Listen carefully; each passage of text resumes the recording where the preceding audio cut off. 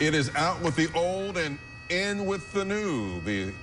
For the city of Ridgeland today at exactly 5 o'clock was the last day for the now old City Hall building. To celebrate, they held a flag retirement ceremony. Mayor Gene McGee says today it's bittersweet.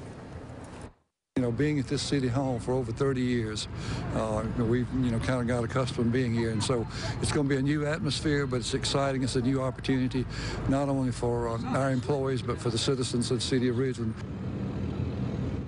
The new Ridgeland City Hall building is located on School Street across from the library.